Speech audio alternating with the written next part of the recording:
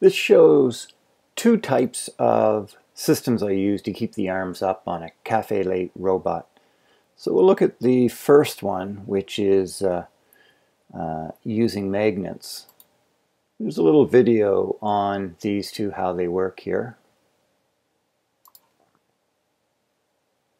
So you can see there's a 10 millimeter by, I think it's about 2.6 thick magnet that just presses in. These clip onto the arm, and what I'm using, they hold fairly well. I'm just using elastics to wedge them in. We'll see that in a second.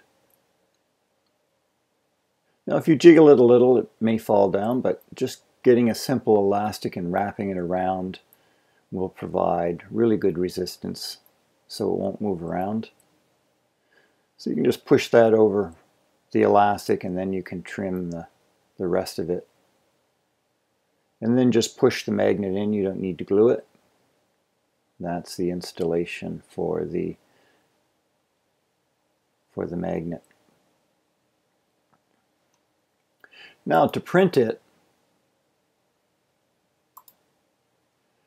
there are a couple of different STLs I provide. One's for single, one's for double. This is what a single part looks like. And the next part is just mirrored in the X and Y, so I provided a plate with both these. Now they do require some support. And let's see, we can look at what that support looks like. Here I've just added or painted on actually some support. Just a strip underneath here, bring that up, and a strip under here and a strip there. That's all you need. Now this is using Prusa Slicer, but you could use Super Slicer or Cure or anything. You just need a small amount of support there. I use 0.2 millimeter layer height. My support settings, if you're interested in that, are here. The most important thing in Prusa Slicer, use snug. That's what I use for my detachable, so you can see my settings there. The layers and perimeters I used for 0.2 layer. Infill is not really important.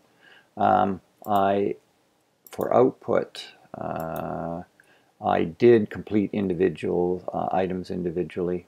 Set this to 100 so it doesn't get any complaints, and away you go.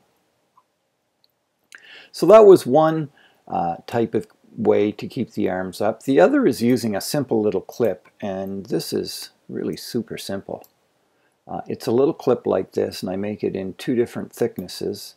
1.5 millimeters or 2 millimeters should be enough for most robots. We'll take a look at what that looks like. And often the simplest is sometimes the best or the easiest. You can see what these two clips look like. You just press the clip on there, move it over, and that holds it up very well. Now that has actually more force for holding it up than the magnets. That is, it won't fall down if you jiggle the port. So sometimes the best solution's the simplest. There are two solutions there. One's a little more complicated, use magnets. It's sort of a neat solution, and the other use clips.